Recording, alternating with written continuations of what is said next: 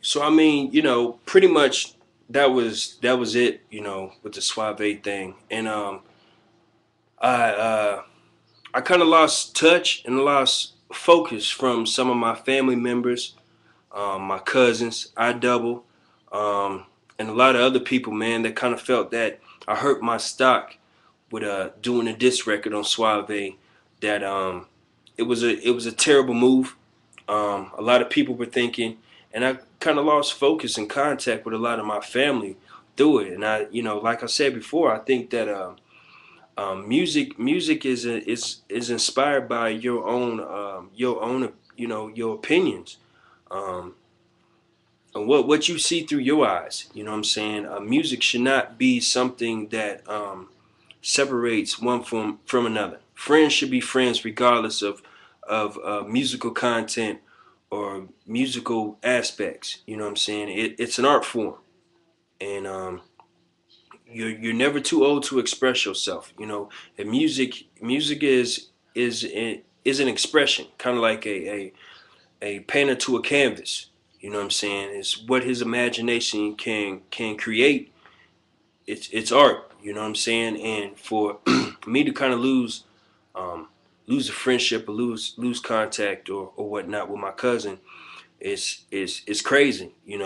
Because before I was an artist, we were cousins. Before I was anything, we was cool and we got along and everything was all gravy. But just people just go their own direction. You know, people seem to be going down the same route as you go down, and some people just um, tend to drift to the left or the right. And he felt that he didn't want to leave himself at risk because I was dealing with him or whatever. Just a bunch of bullshit. But anyway, that's basically the situation. What happened with that? Um, and the crazy thing about it, people still wanted to work with me. Um, people still people still wanted to work with me. They were still sending me um, samples. They were still sending me tracks. I was getting a lot of comments, inboxes on my YouTube page. I set up my Reverb Nation. I set up a Facebook artist page, and I was, people still wanted to work with me and still like my music, regardless of the diss record or not. You know, but things just gradually moved on. I mean, I was getting calls from Swaffy. Um, I was getting calls from Nick G. I was getting a lot of calls from Jay Moses. Me and him was doing music together. We got on stage together, doing the recording of my Attacked by Many, Defeated by None album. Um, I was dealing with Swaffy. I went to several recordings out there in Charleston with him and Ravion. Um, I started doing my solo thing. Um, dealing with grade A. Like I said, man, it's time consuming. It's schedules. Schedules got to meet. When you got kids and you got a family, um, your family and your home comes first.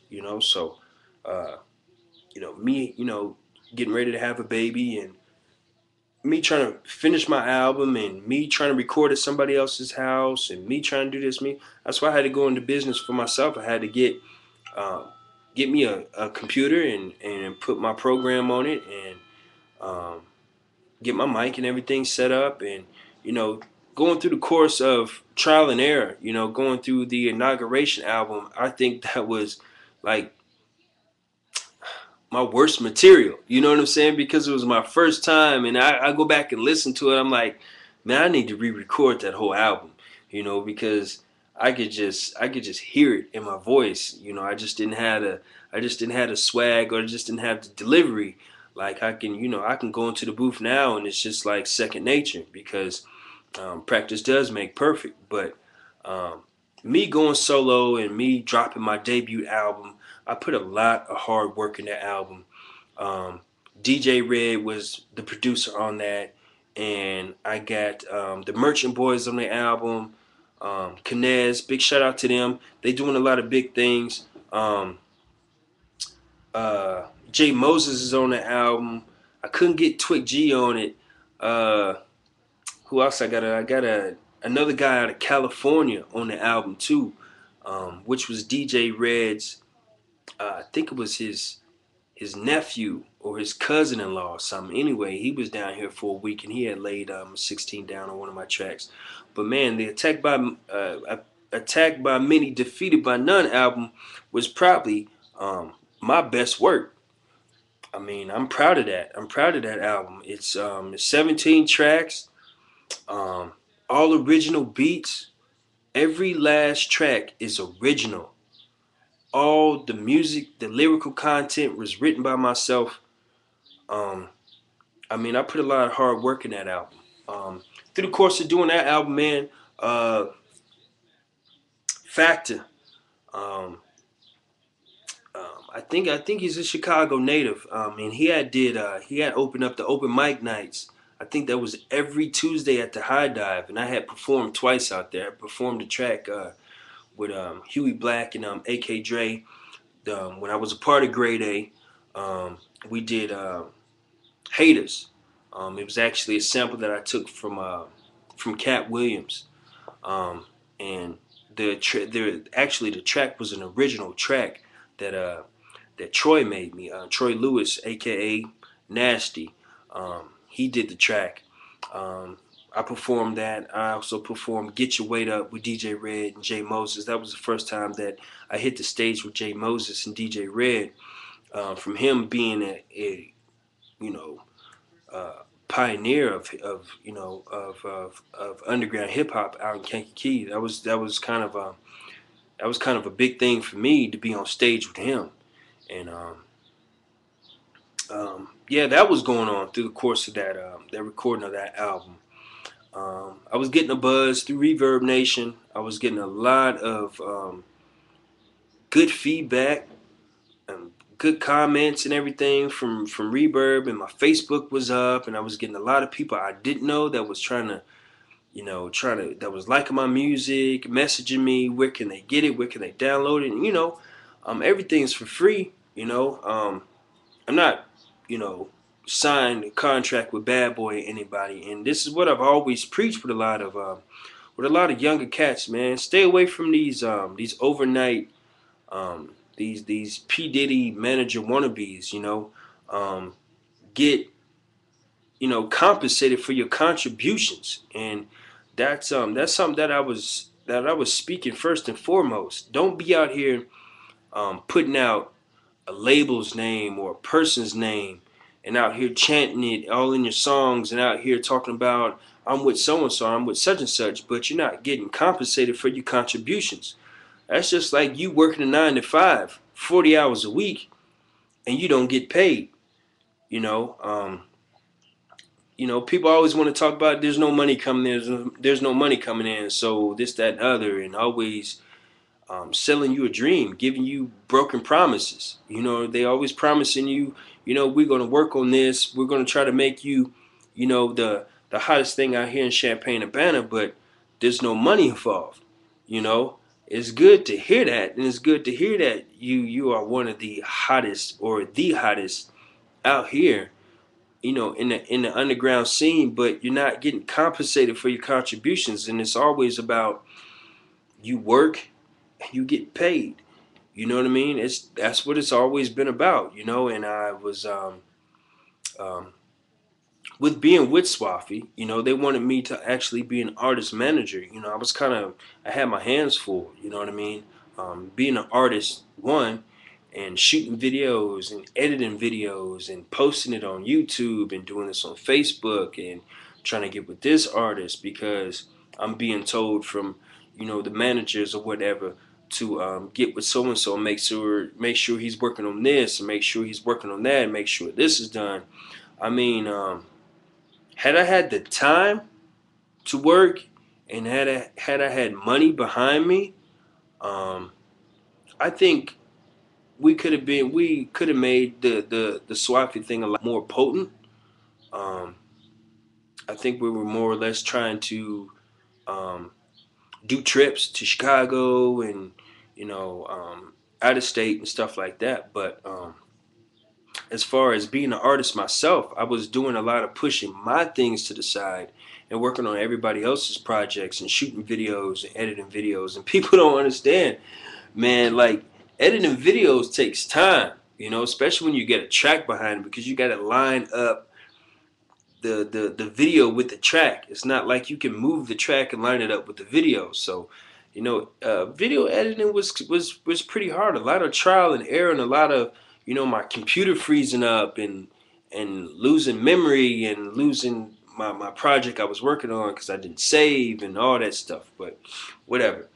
But anyway, through the course of Attacked by Many, Defeated by None album being done, um, one thing that I noticed, and not to be racially biased or whatnot, but when you target it towards a certain group or a certain genre of an audience, as far as like I do hip hop music, I do gangster music, so um, most of my fans or most of the people that listen to my music are African American or blacks or people that are minority race.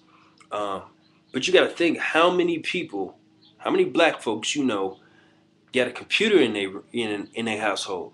So doing the download was cool for people that use computers or had computers or had access to a computer or really followed through and really downloaded your whole album from your site. So that being said, I put the downloadable version of the album on my Reverb Nation. Then I also had hard copies with me because a lot of people want to ride and bump. They want to bump the music. You know, a lot of people really don't have, quote unquote, the time to go home and pop in a blank CD and go to your Reverb Nation and download your whole album and burn it. So, thinking business wise, thinking on the advertising aspect of it, I had to have hard copies with me and also have it available for download. Because if you notice, you know, everything's evolving to the internet. So I had to have it available for download, and also had to have hard copies on me. So um, with that being said, I sold the Attacked by Many, Defeated by None album for $1.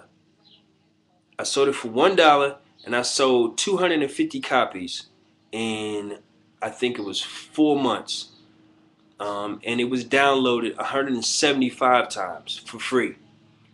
So I didn't make no money off of the downloads, but you know my Reverb Nation site got the hits and a lot of likes and stuff. But with that, I think a lot of people with the Reverb Nation, they're chasing the number one spot and not keeping in mind this is music. This is not a race. The only competition should be you competing with yourself. You know, compete with yourself. Don't compete with no other artists, and don't try to be someone that you're not. Compete with yourself. Try to be better lyrically than you were yesterday. Try to be better, have a better delivery than you had last week. Compete with yourself. Don't compete with others. You know what I mean? Because you compete with others, you kind of find yourself speaking in the falsehood. And what I mean by speaking in the falsehood, you start saying a lot of stuff and start swearing that you're living the type of life that you're not actually living because you're competing with the competition. The competition is yourself. You can be either your best friend or your worst enemy. You can drive yourself out of music. And a lot of cats was trying to compete with others. And me, I was just trying to compete with myself. I was just trying to stay consistent and steady and get better. That's what I was trying to do. So um, with having my son, um, I thank God for that. And having my son, I kind of took a lot of steps back and was really trying to find myself because I was at the age of 30 years old and I was still doing hip hop that made sense, but it's been heard a million and one times. So I was trying to look to do something more political. And I think that's when I started to do the number one draft pick mixtape, and I started to do a lot of more political tracks. And I think that's where that I had started working on that, in and out of changing diapers and putting them down for naps. So I started to do that. So